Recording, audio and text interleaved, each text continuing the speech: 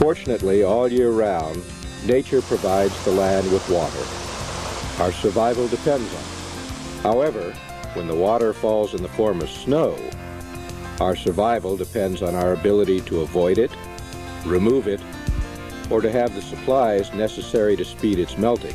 This film is about how to attach snow plows to the various brands of Motorgraders and some basic information on how to use the plows to remove the snow from the roads. The three types of plows to be discussed are the front single, the V-plow, and the side wing plow. The front single has one blade scooped and angled to throw snow off to one side of the roadway. The V-plow is designed to throw snow off to both sides, allowing a clear single lane behind it. It is usually combined with a wing plow. It is very useful in mountainous areas where large amounts of snow fall in a short period of time. The wing is a tool both for clearing a road and for shoulder service, but it will also provide a ledge off of the shoulder to allow for future snow removal access. Safe use of these plows requires not only a thorough understanding of how to use them, but also how to properly attach them to the motor grader. There are four main motor grader designs that cover about 90% of the types of vehicles available. The basic interface design and attachment features for each motor grader are similar. The front connection type has a 1-inch metal plate with 6 or 8 holes for attaching front connection type tools. Most manufacturers make a front push interface that connects to the holes. There are usually at least 2 hydraulic connection options, one to raise and lower the plow, and the second to change the plow angle. Connecting this plow requires that first the interface be in place and be at its lowest position. The next step is to align the grader with the plow. When in position, drive slowly into the locking position. For safety, it is very important to check this connection to make sure it is locked. A loose connection can cause a plow to fly loose and cause property damage or personal injury. Another type of connection is the manual locking pin mechanism.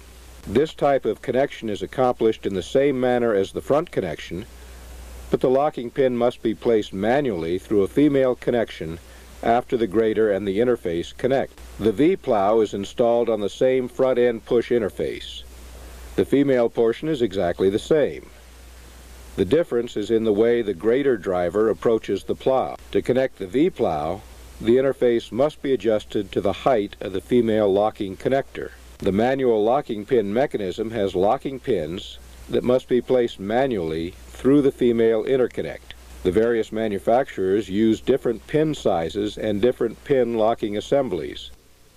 The motor grader operator must exit the vehicle and perform this function, or have a second person make this connection.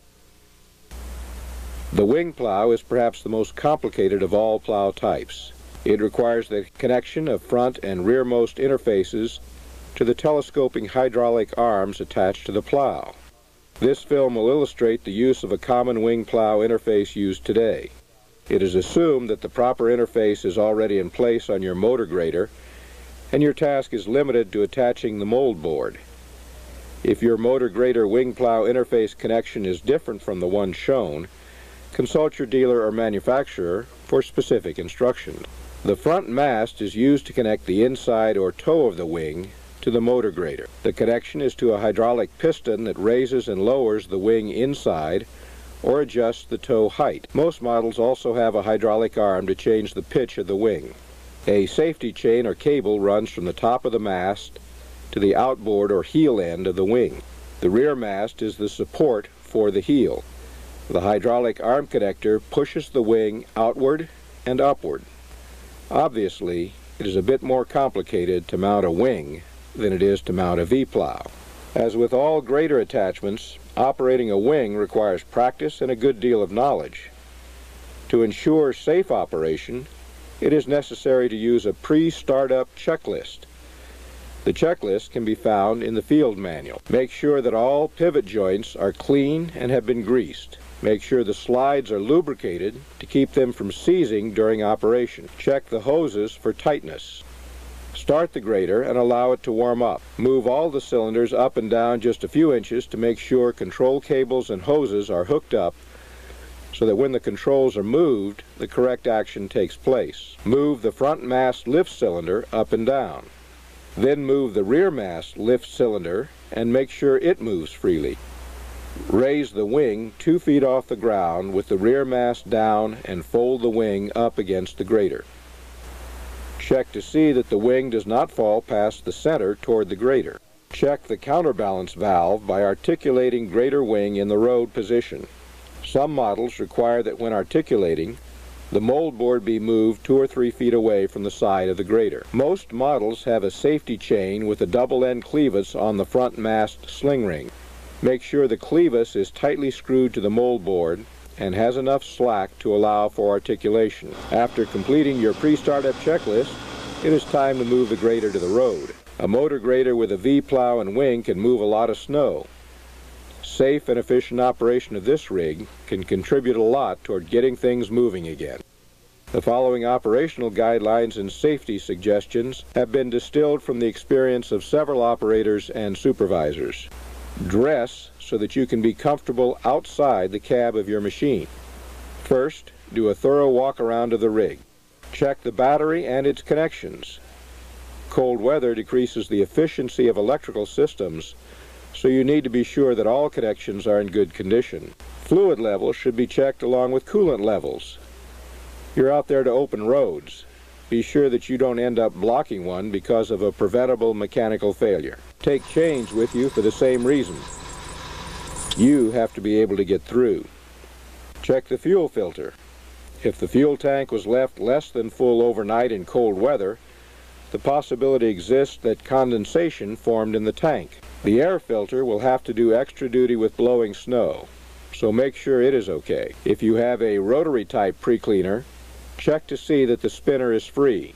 The cutting edges of the grader mold board of the plow and the wing should be checked for cracks. Snow, and especially ice, can be very abrasive, wearing down cutting edges a lot faster than you might think. Visibility is going to be dependent on the good operation of your defroster and cab fan, along with the windshield wipers.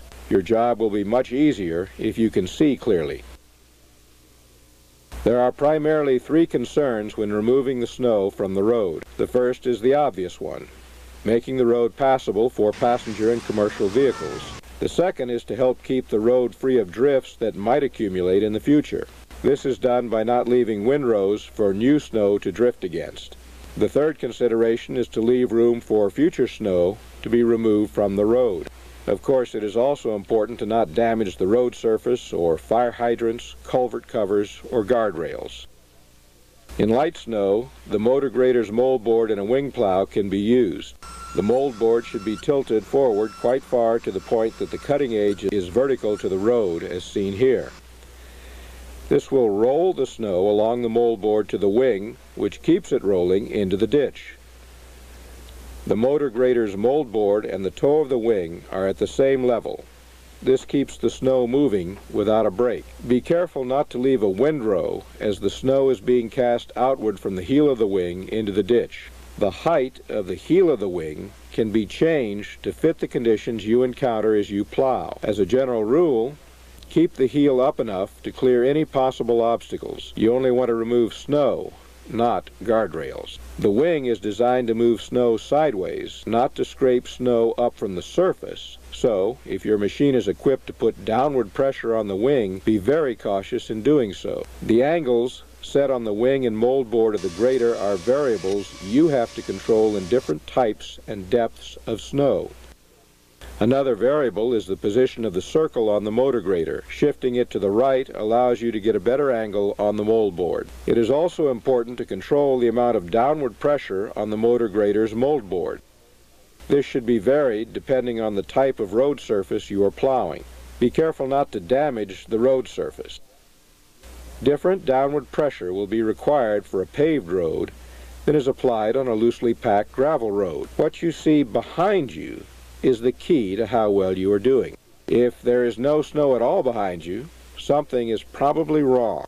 If you are removing all of the snow, you may be removing some of the road surface. It is probably better if you can see just some of the road behind you. If conditions permit, get out and look at the condition of the road surface just plowed. It may give you a better feel for the correct amount of pressure to put on the mold board.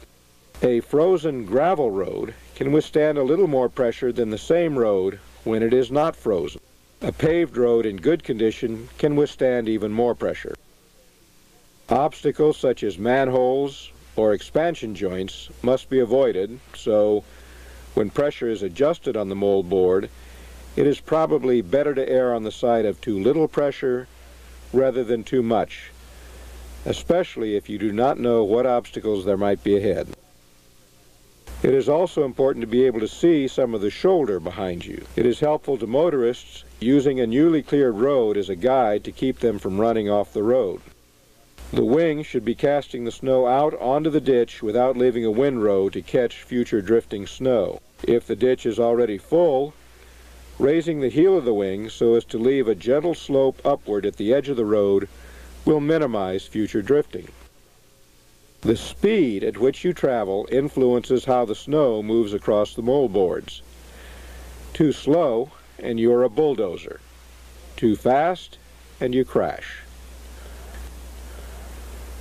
Considering your visibility and your own comfort level, maintain a good speed to keep the snow moving across your mold boards.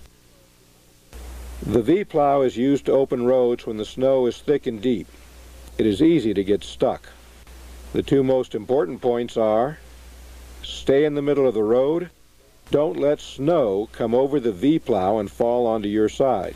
Snow on your side of the plow can cover the front wheels and make it impossible for you to back up. If you are plowing downhill, even a little snow coming over the V-plow can get you stuck. Speed is the controlling factor. You must hit the drift with enough speed and power to move the snow, but not so much as to bury the front of the motor grader. Stopping in time to back up is dependent on how fast you're moving. So be cautious the first few times you're doing this job. If you can watch or talk with an experienced operator, it will be helpful to you. Once you've moved some snow back and have cut into the drift, move over from 2 to 4 feet and make a run to widen the cut. Then move over in the other direction and widen the cut on the other side. Now move back to the middle and deepen the cut. Remember, don't let snow come over the V-plow onto your side. Repeat this pattern until you break through the drift. An alternate method of handling large drifts is the chevron method. Keep the tandem wheels of the motor grader in the middle of the road while steering the front of the grader to first one side, then the middle, then the other side, forming a chevron pattern with the front of the grader. This method keeps the machine in the center of the road and reduces the chances of sliding off the road. In heavy drifting snow, it may be necessary to bench the sides of the road. Benching means using the wing with both the heel and toe raised to move the top part of the snow piled on the side of the road further away from the road. While benching, the height of the wing and the speed at which you run are controlled by the snow conditions. Move fast enough to roll the snow along the wing and off the heel. Watching and talking with experienced operators will give you a head start on mastering these procedures. This videotape is not intended to make you an expert, but it will give you enough information to keep out of trouble while gaining the experience necessary to perform snow removal operations with confidence. The main points to remember are: check out the machine before you go anywhere. Dress for the weather. Set the mold board pressure to be consistent with the road type you are plowing. Keep track of what you are leaving behind.